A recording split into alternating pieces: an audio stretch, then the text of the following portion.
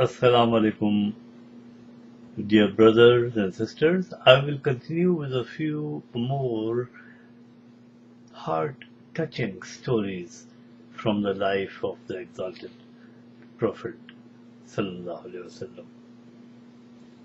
We mentioned about Jamil, but there are so many persecutors of the Prophet Sallallahu Alaihi Wasallam, his companions, his family. They evicted them from their homes, forced them to migrate to Medina. The stories in themselves, each one is quite long, but Aqaba bin Mu'ayt was one of the greatest enemies of the Prophet Sallallahu Alaihi Wasallam. Whenever he prayed outside the Kaaba, Aqaba bin Mu'ayt would bring a rope tied around the neck of the Prophet Sallallahu Alaihi Wasallam and start twisting it.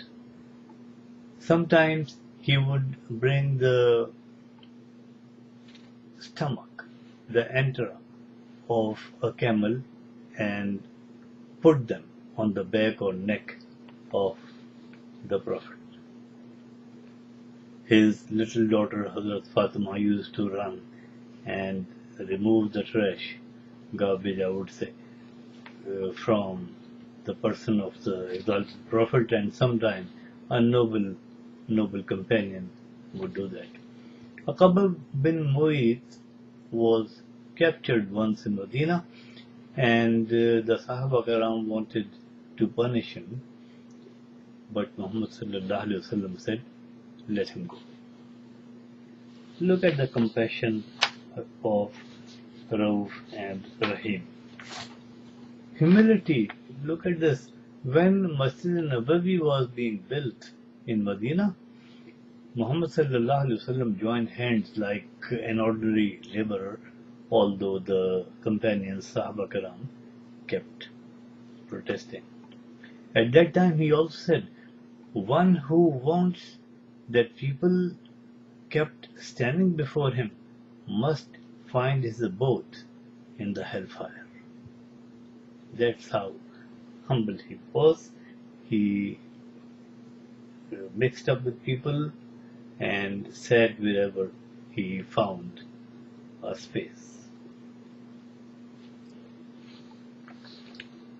Suhail bin Umro was one of the greatest orators of Makkah, Quraysh, and he used to give nasty speeches and poetry in crowds against Muhammad Sallallahu Alaihi Wasallam. He was captured in the Battle of Badr. Some Sahaba Kiram wanted to remove his frontal teeth so that he could not speak eloquently, but Muhammad Sallallahu Alaihi Wasallam forgave him, saying that he was cognizant of the justice of the Almighty. He feared him, his law of requital. Muhammad Sallallahu Alaihi Wasallam never in his life he took personal revenge against anyone. To repeat, the Mullah say, well, he was a prophet, so it was up to him to forgive people. How can we? But the Sunnah is your beloved. Don't you want to follow the example of the greatest man who ever walked this earth? Hinda, one of the staunchest women enemies of Muhammad Sallallahu Alaihi Wasallam, during the Battle of Uhud, she came under the sword of Hazrat Abu Jandal. He was about to kill her, but Muhammad Sallallahu Alaihi Wasallam gestured to him, no, we do not hurt women. And Muslims, dear brothers and sisters, never hurt any woman, child, old man, animal, crops, even during battles. About Taif, everybody knows that Muhammad sallallahu alaihi wasallam went there for preaching. It's a town a few miles from Mecca, and Zaid bin Haritha was with him.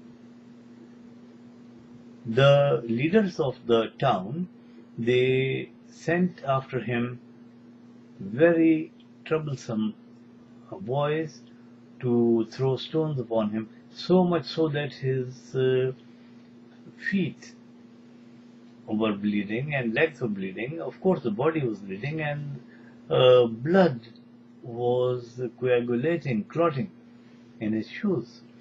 Hazrat Zaid bin Haritha said, "Why don't you pray against them?"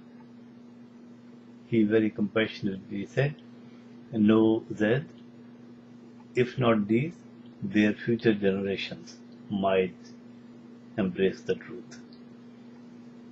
Subhanallah.